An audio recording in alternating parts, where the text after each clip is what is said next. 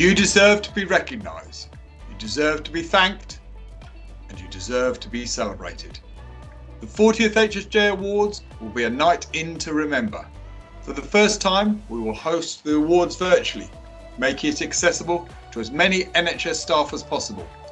Join me, your colleagues, and an array of celebrity guests on 17th of March to share stories of success and to learn about a wide range of innovative projects that you could introduce to your organisation in the year ahead.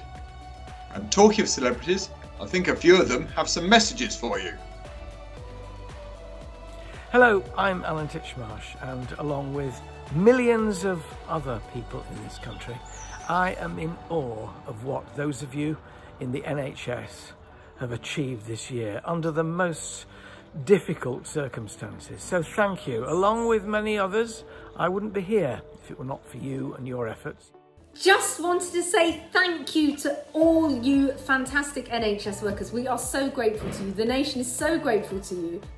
You are all winners because you are quite literally lifesavers every day.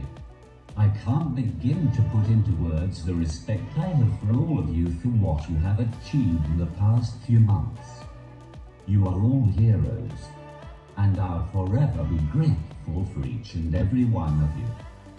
You are all winners on this, the 40th anniversary of the HSJ Awards. You're winners because when we needed you most, you were there, and you treated all of us with kindness, care, dignity, and under extreme pressure, you have come through.